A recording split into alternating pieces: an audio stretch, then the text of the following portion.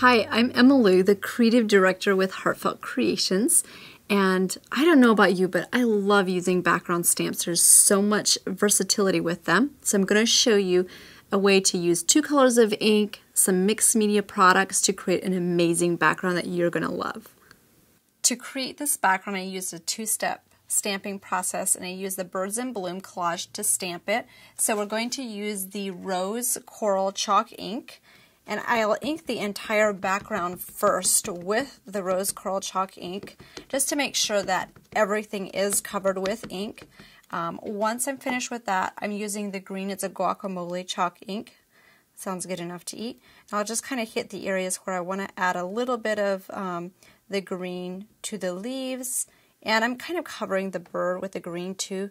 That's okay because we will 3D another bird on top. So just kind of hit the areas where you'd like to have additional color to it. And then we'll just flip this around and stamp this to our cardstock. And when you're stamping a big background stamp like this, just make sure that you give it firm, even pressure. And I like to also have a red stamp mat in between me and my table surface, which really helps. Okay, so we'll lift this up. And once you've stamped that, we're ready to add the mixed media technique.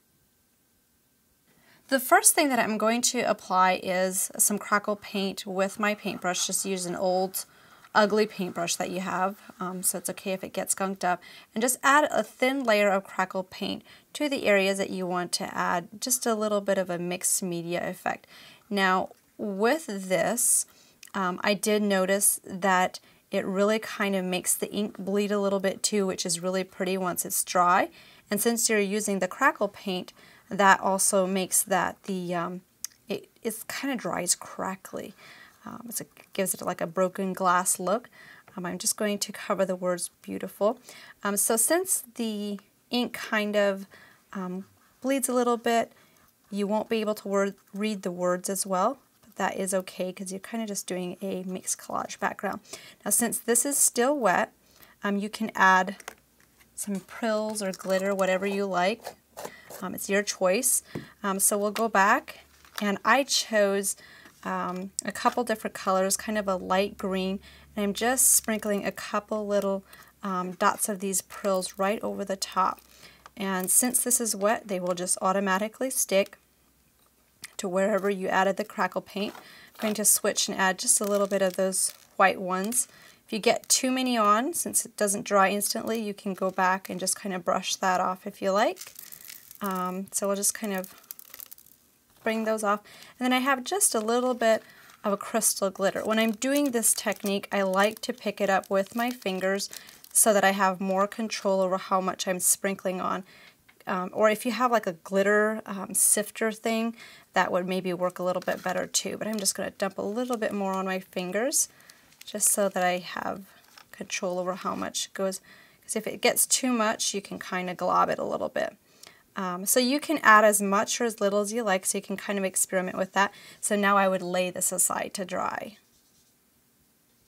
I stamped the butterfly, the bird, and the flowers with a rose coral ink, and then I'm going to add just a little bit of color using the rose coral to create a pink little birdie.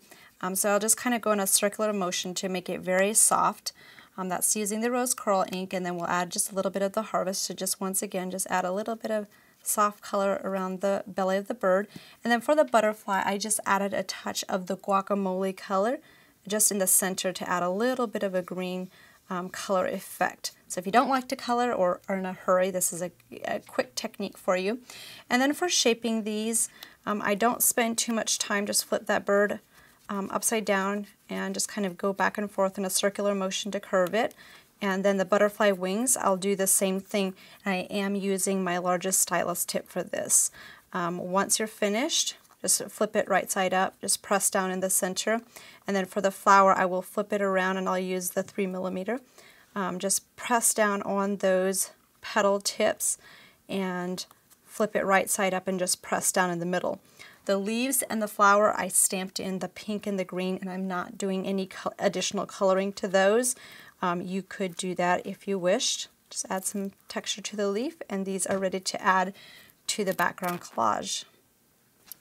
To finish this card off, I just added a couple different elements from the Birds in Bloom and the Butterfly Medley collection.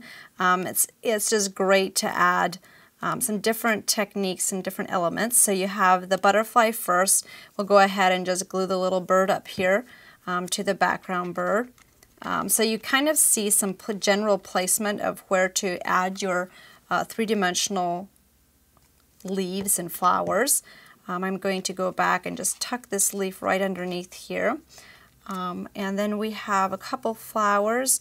Let's see, we'll put two kind of in here. So you can see how easy it really is to just create a quick card for a friend just by utilizing a main background image. Whoops, that one's kind of bouncing around a little bit.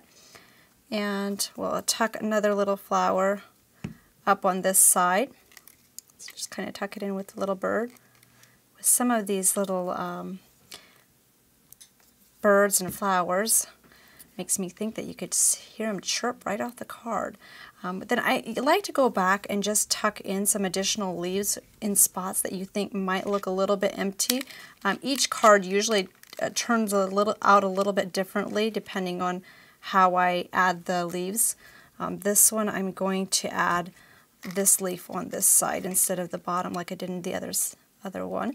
And then to finish this card off, I like to tuck in the die from this set. This is from the Cut Mat Create 2A die, and you can literally just glue that, attach that to the top and the bottom, and you can do it two different ways. You can also attach it like this, and then you can go back and add prills and glitter, some more glitter to add the finishing touches to this card.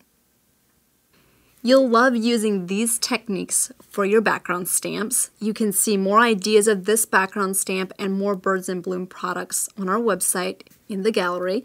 You can also subscribe to our YouTube channel to make sure that you don't miss any upcoming videos. Thank you so much for joining me today, and I will see you next time.